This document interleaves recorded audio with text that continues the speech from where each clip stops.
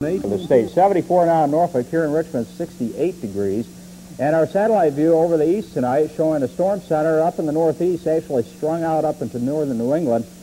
Big backlash circulation around this, producing a lot of cloudiness in the northeast. But for us, we're just catching a bit of that coming over the mountains now, and as soon as the sun sets, that cloud cover is going to dissipate. The jet stream showing a big U-turn here just to our west. This little bit of energy is supporting that cloudiness and the storminess up in the northeast, and also funneling in some cooler temperatures. We're going to catch this component of the jet stream tomorrow. Coming in from the northwest, it will drive in a little shot of cooler air, and along with that, some sunshine tomorrow, so we'll knock a few degrees off those temperatures. And tomorrow night, it's going to be downright cold, with low temperatures dropping into the upper 30s before the sun comes up early Saturday morning. Once again, we have a lot of purple on the screen here. This computer does it to me every time. Let's go to the forecast map for tomorrow. It's done it again.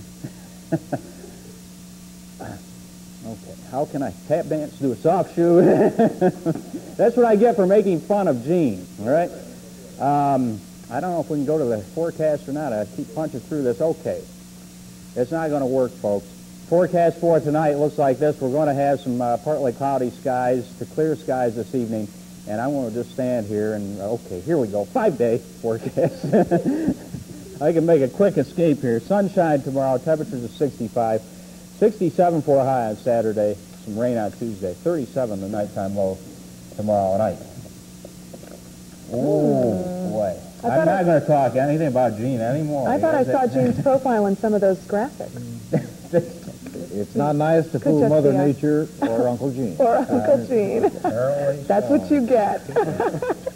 Thanks, Gene.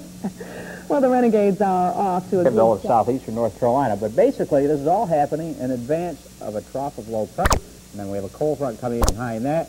Both of these systems really lighting up the sky. All colors you can imagine up here, purples, and it's dark out too. There's a little glitch in the computer. This is going to do a little dance here to get through this. We're going to have the forecast for you in just a second because of this computer glitch. Sunset. Talk about some of Jim's more embarrassing moments. Here we go. Sunny and less humid. Don't pay attention to all of this stuff. We're going to get through this, folks. 90 degrees, our temperature for a forecast for tomorrow. Clear skies tomorrow night with a low of 66. I give up.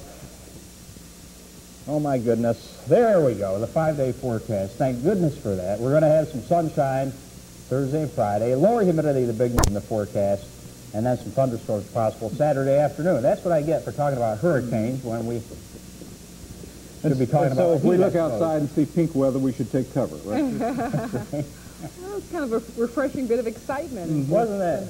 It was different. I rather enjoyed it. Thanks, Jim. Never let them see you sweat, right? Right. Thanks, Jim. Some real...